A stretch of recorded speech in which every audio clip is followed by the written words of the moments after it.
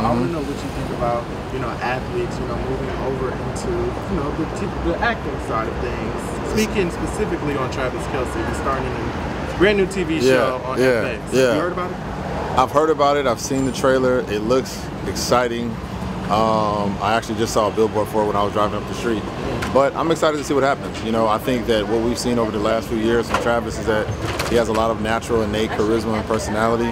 And I feel like if you can translate that into your role as an actor, if you can try to channel it, then it'll be good. Being an athlete, I think you always have a discipline to everything that you do. And if he translates that same discipline to his work ethic with this and takes it serious, which everything it seems like he does, he takes full tilt. So I feel like if he takes that approach, he's gonna do a good job. I gotta ask, do you think it was like deserved, or do you think his status with his relationship with Taylor kind of got him this job? I think he's a champion, and I think that what did Deion say? He's like, if you look good, you feel good. If you feel good, you play good. And over the last few years, that man has won so many championships with him and Mahomes.